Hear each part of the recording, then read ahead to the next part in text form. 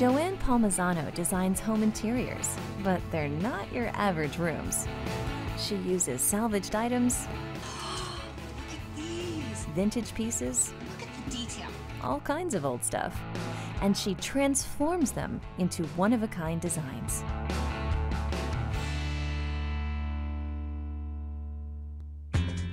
A kitchen island should be a gathering place for the whole family, but this one falls short. It has no counter space for people to sit.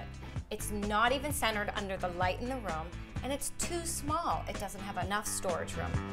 Joanne's idea is to make the small existing island bigger by building it out with salvage materials.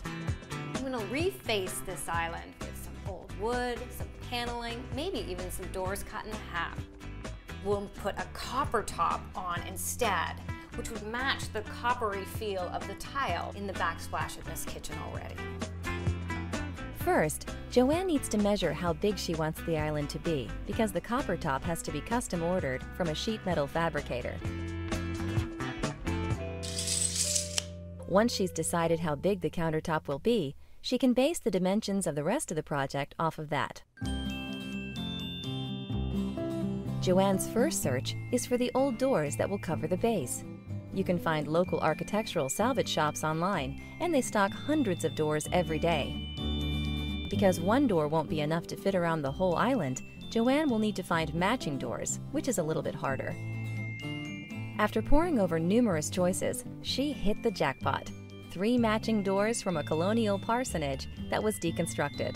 What's more, the beautiful green paint will complement the color scheme in the kitchen. We use these 3 for the front where the stools are, and these 2 for the sides. She also needed corbels or brackets to support the overhang of the new countertop. But not all corbels are load-bearing, so she got help from the salvage shop employees, picking out a pair that were the right shape and strength. You're going to want something that's at a right angle. Corbels can be in different degrees. This one's probably more decorative than structural. Okay, this one looks good. And it's the right size I'm looking for too. I'm gonna take those. To transform 3 doors and some corbels into a classic kitchen island, first, the doors had to be cut to fit around 3 sides of the new island, keeping the panel design centered. This can get tricky with old doors. Because they were custom made, they're not all exactly the same size.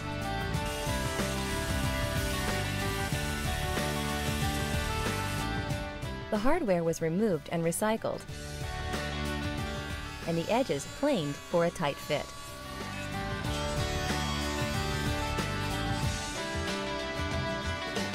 Then the doors are attached to the outside of the original island with screws and wood glue.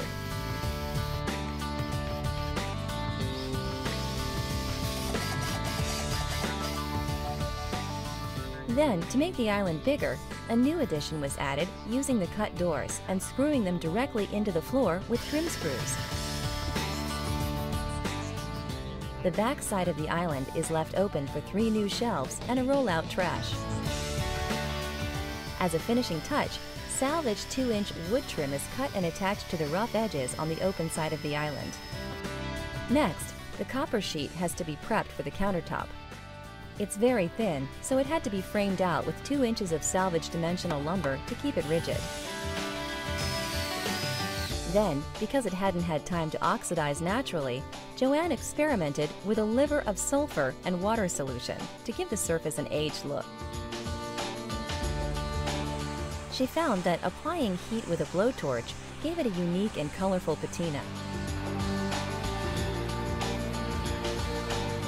Once she found a color she liked, she applied a few coats of shellac on top to seal it and create a smooth and safe surface to prepare food and eat off of. A 12-inch wide sheet of copper is nailed to the underside of the countertop, just where it overhangs the seating area. Then, the countertop is attached to the island face using metal brackets. Now it's time to add the corbels. They're cleaned and shellacked to preserve the original look. Finally, they are placed beneath the overhang on either side and secured with discreetly placed wood screws right into the door panels and copper. Now, the kitchen island that was once barely functional for food prep is a comfortable family hub, even between meals.